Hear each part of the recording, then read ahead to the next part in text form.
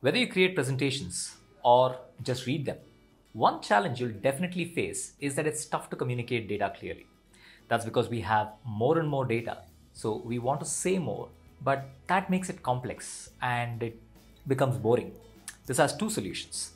One, you could make the message simple, but often that complexity and richness is important. Or you could make the story interactive, allowing more complex messages to be told in an intuitive way. And people are more engaged when they are interacting with presentations, they absorb more. That's what this webinar is about. PowerPoint has 5 features that allow for powerful interactions: hyperlinks, slide zoom, morph transitions, animations, and plugins. I'm going to take the example of an operations manager who presents reports from data on a regular basis. I'll explain how they can use these features to create engaging data stories. I'll also explain how you can drive this in your organization and share a few tools that will help you in the process. I really enjoy presenting engaging data stories in PowerPoint. I believe you'll create some too. Please register on the link below. I'll see you on the 5th of March.